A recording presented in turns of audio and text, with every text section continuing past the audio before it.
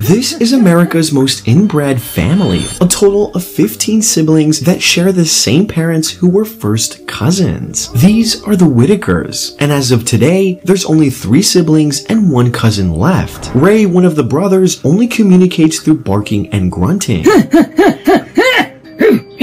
Older sister Lorraine is nearly always silent and unable to formulate words. There's their younger nephew Timmy and their 3rd sibling named Betty, who takes care of them all and is the only one out of the 4 that's able to communicate. But this video posted by Mark Liotta, who goes under Soft White Underbelly, raised more questions as Betty revealed she was one of 15 siblings, including Ray and Lorraine. And when asked about her family's apparent condition, she said she had no idea what could have caused it. But the mental disorder that Ray has, what is that from? I don't know what caused. Due to the effects of inbreeding, they have eyes that look in different directions and use barking and screaming as a form of communication. Living in West Virginia, they are heavily protected by the police, and coming into their neighborhood, the first thing you'll be greeted with is angry neighbors pointing a gun at you. You see, growing up, the Whitaker kids mostly to themselves in their isolated rural town. Most of the Whitaker boys went to school, with some of them even graduating high school. But according to Betty, their mom Gracie was very protective of the Whitaker girls and didn't let them go anywhere. Constantly being made fun of by the public caused them to become more and more isolated as they began to avoid interacting with others entirely. Betty even recalls how Lorraine,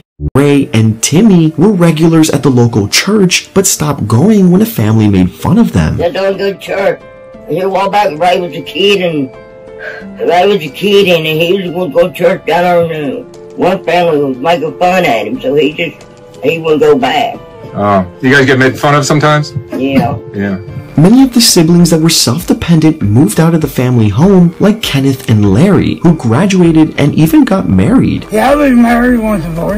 Most of the 15 siblings had passed away, and the ones still alive, their living conditions continuously got worse. The only thing keeping them going was Betty's dedication to taking care of her siblings after promising her mother on her deathbed that she would. But Mark's videos did something completely unexpected. They gave a candid look at a normal family that was ostracized by society and turned into a roadside attraction. His videos humanized the family, showing that they are all regular people with their own thoughts and emotions, just stuck in a mind and body with limitations. You can even see Ray's talkative and engaging personality as he communicates with Mark and shows him around the house and the garden outside. You want to show me?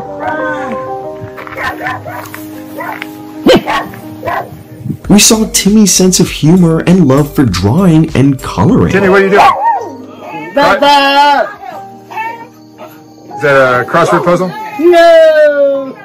At one point, certain families were notorious for practicing incest. Some did so believing their bloodline was special and needed to be kept pure, while others did so to ensure their fortune remained within the family. But for the Whitakers, it shined a light into poverty and the lack of education that creates an environment where kids engage in these activities not knowing any better.